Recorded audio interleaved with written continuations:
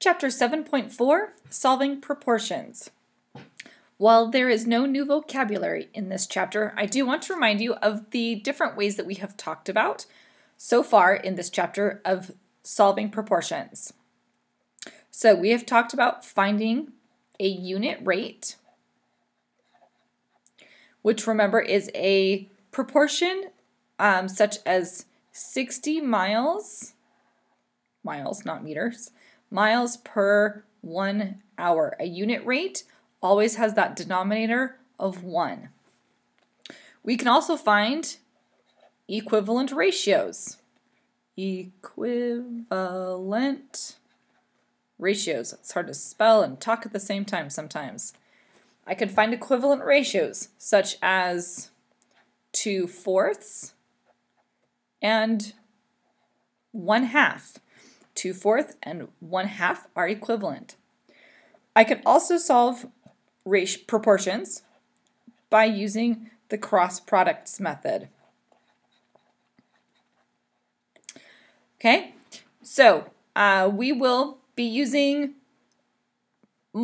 two or three of these in each example so that you can see the different ways that we can use these three options to solve various problems. You can pick the way that works best for you unless specifically asked in the directions to use a specific formula, like finding the unit rate or using equivalent fractions or using cross products. For the most part, you can pick your method. So let's get into example 1. A hybrid car can travel 260 miles using 5 gallons of gas. So 260 miles on 5 gallons of gas. How many miles can the car travel using 8 gallons of gas? So I'm going to set up my proportion. I know the car can go 260 miles on 5 gallons of gas. I want to know, how far can my car go on 8 gallons of gas? So notice, the miles, which are both in pink, are in the numerator. The gallons of gas are both in the denominator. You need to make sure that you set up your ratios the same way. Numerator to denominator, same numerator, same denominator. And I'm talking about units, not the actual number. So method 1 is I can use a unit rate.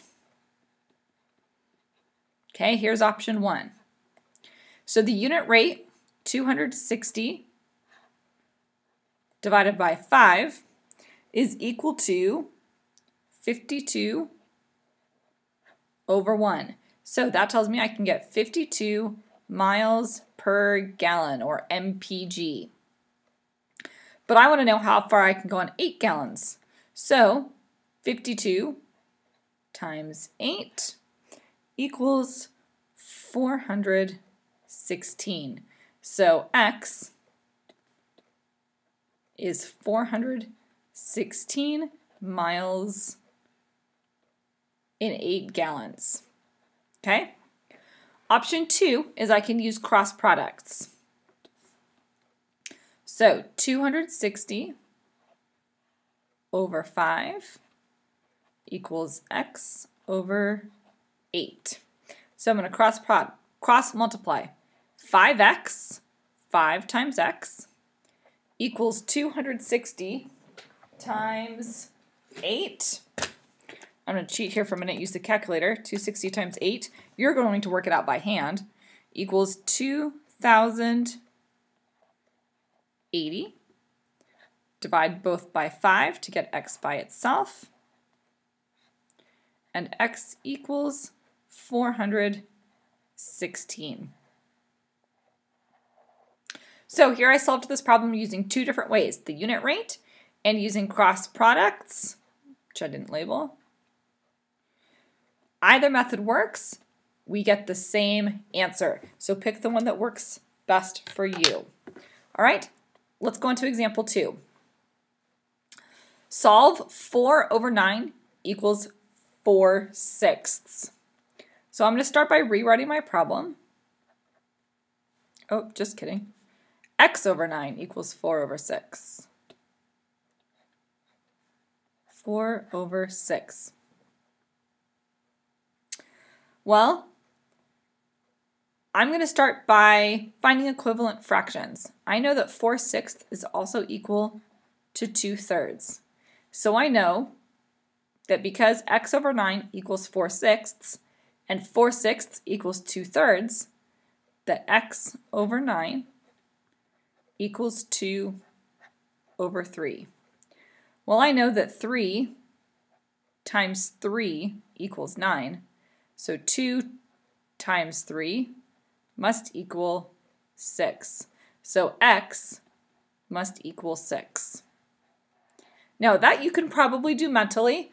Hey, 4/6 is 2/3, 3 times 3 is 9, so 2 times 3 is 6, x equals 6. But I still want you to set up and show me what you're using as equivalent fractions. The other option for this one is I can use cross products. X over 9 equals 4/6. Since I don't have any units here, I can't really use a unit rate, but I can use cross products. So 6x equals 36. Divide both sides by 6. X equals 6. Now, while you do not necessarily need to show your computation, you do need to show your steps. How did you get from your problem to your answer? Okay, this is the part that I want to see. Show your steps. All right, last one, example 3. A student buys 6 drawing pencils for $3.90. Which proportion can you use to find C, the cost of 10 pencils? So remember back in problem 1 where we had the same unit on top. In that case, it was miles over the same unit in the denominator, which was gallons. You need to make sure that your proportions are set up here. So we have drawing pencils and cost, number of drawing pencils, but we don't know the cost. So to make this a little easier to see, I'm going to highlight it. Drawing pencils, number of drawing pencils, cost, and C. Cost. That's what I don't know. So I'm going to set this up. I see 6 over $3.90, 6 pencils for $3.90, equals C over 10. Well, 6 pencils and 10 pencils, those are both the same. Those should both be in the numerator, so my answer is not A.